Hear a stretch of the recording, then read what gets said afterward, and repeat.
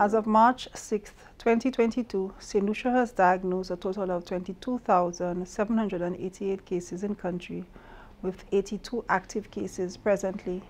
The daily infection rate for the last 7 days is 7.6 per 100,000 population per day, which represents a 27% reduction from last week, with a 9% average testing positivity rate and a transmission rate of 0.5. We have noted a total of 362 COVID-19 deaths. We have 5 positive COVID-19 cases admitted at the respiratory hospital. 2 cases are severely ill.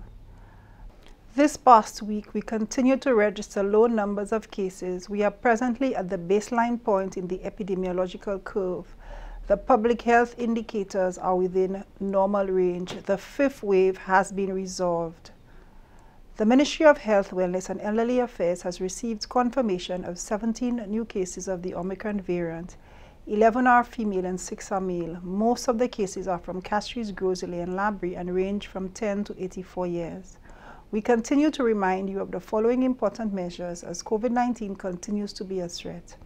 Avoid large crowds and crowded areas.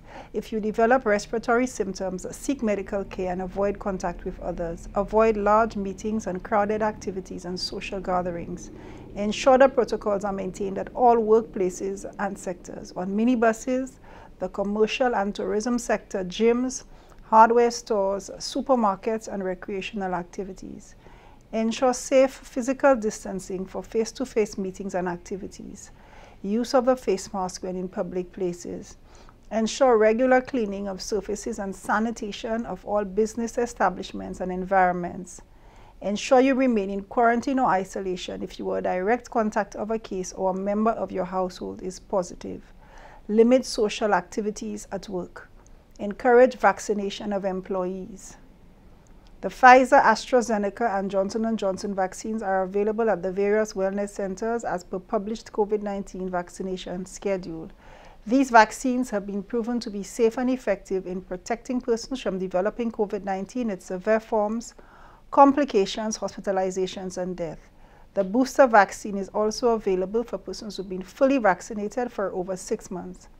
Everyone who has not been vaccinated is urged to get vaccinated urgently. We appeal to all organizations, public and private sector, to ensure the strengthening of all public health protocols. Let us strive to keep the number of cases low as we live, work, study, and recreate safely with COVID-19.